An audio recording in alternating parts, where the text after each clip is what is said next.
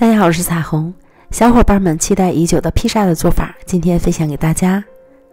首先准备65克35度左右的温水，加入1.5克酵母，搅拌至融化。在大碗中倒入70克高筋面粉、30克低筋面粉、1克盐、5克白糖，促进发酵。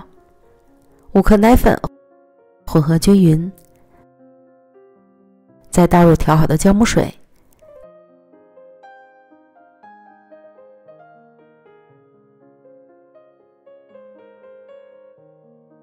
搅拌成絮状，揉成面团儿。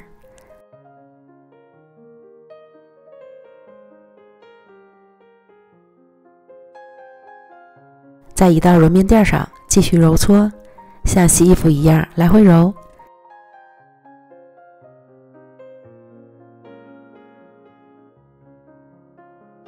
揉至面团光滑，可以拉长，很有筋性了。这时再加入7克黄油。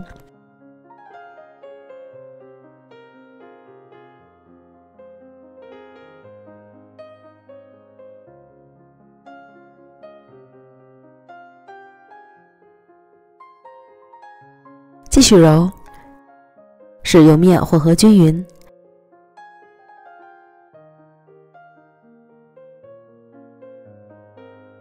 这样做出来的披萨，饼底是同面包的口感一样的。如果觉得揉面太麻烦，那就直接揉个方便面团吧。最后将面团揉至可以拉出粗膜，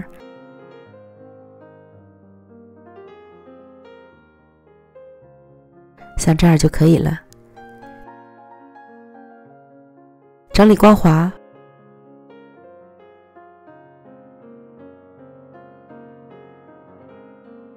放到碗中，盖好保鲜膜，发酵至2倍大。利用这个时间，我们来准备配菜。将彩椒和圆葱依次都切成自己喜欢的形状。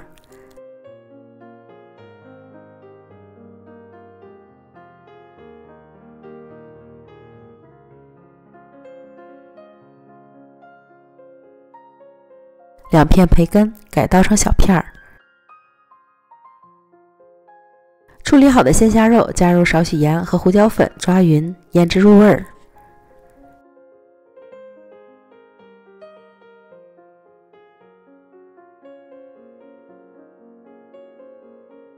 然后将培根和虾肉一起放到锅里，煎一下，去掉多余的水分。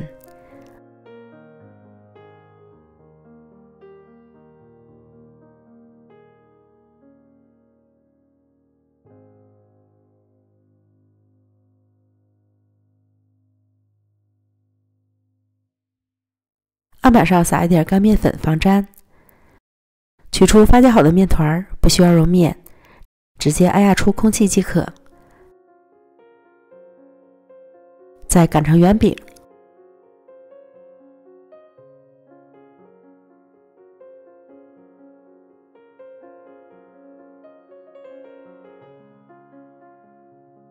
放入到8寸披萨盘中，里面记得刷油防粘。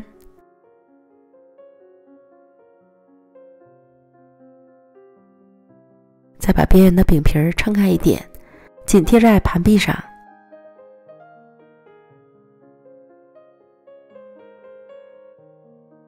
然后用刮板压些小孔，也可以用小叉子，防止烤的时候饼皮鼓起。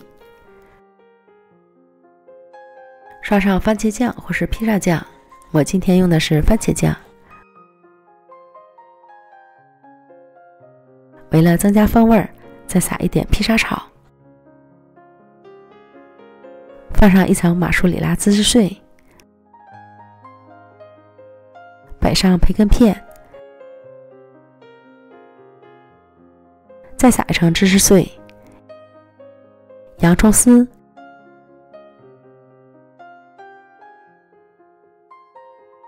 虾肉。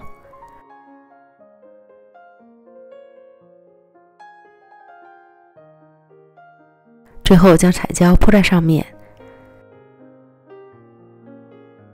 送进预热好的烤箱，上下火210度烤10分钟。10分钟后取出来，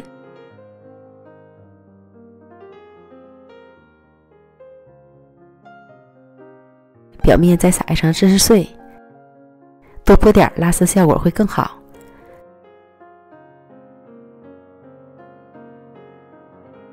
最后再撒一点披萨草，增加风味儿。没有也可以撒一点胡椒粉，或是什么都不撒。再送回到烤箱里，210度烤8分钟。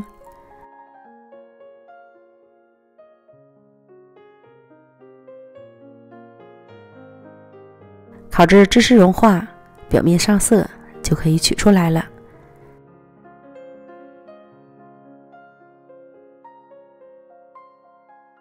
最后切成小块就可以开吃了。今天有个失误，就是这个彩椒用错了，本来以为颜色好看一点，谁想到它的水分含量特别大，烤出来之后都已经流水了。所以亲们在选择蔬菜这一块一定要选择水分含量少的，水分含量大不仅会影响口感，更会影响拉丝的效果。关于配菜和肉类都是随意选择的，自己喜欢吃什么就放什么，只要记住一点，先铺肉类，再铺蔬菜，最后一层芝士后放上再烤，这样就会呈现完美的拉丝。虽然今天的披萨有一点失误，但是味道还是超赞的，一点没剩下，都吃了。如果你也馋了，就赶快做起来吧。我们明天见，拜拜。